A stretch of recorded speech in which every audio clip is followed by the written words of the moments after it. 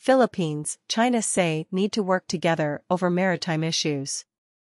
Manila, March 24, Reuters, maritime issues between the Philippines and China play an important part in relations between the countries, senior officials from the country said on Friday, as both sides pledged to work together to resolve differences.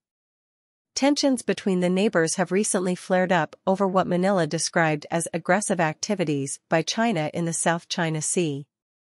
Beijing, which claims large parts of the South China Sea including some areas in Philippine waters, has also been concerned over an increasing U.S. military presence in the Southeast Asian country.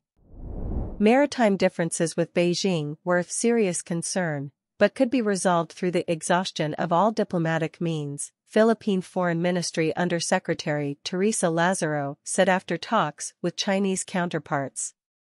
The comments were made during the first in-person meeting this week between senior diplomats from the countries since before the COVID-19 pandemic.